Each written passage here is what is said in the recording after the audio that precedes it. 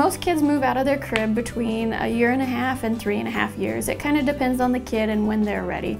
The crib is kind of something they're attached to a little bit, so usually they'll let you know when they're ready. Otherwise, when they're getting too big for their crib or they're starting to climb out of their crib, when the mattress is at its lowest level, then it may be time to move out to that toddler bed or to that big kid bed. It is important when you move your child out of the crib into the bed to think about what they can get into when they get out of bed.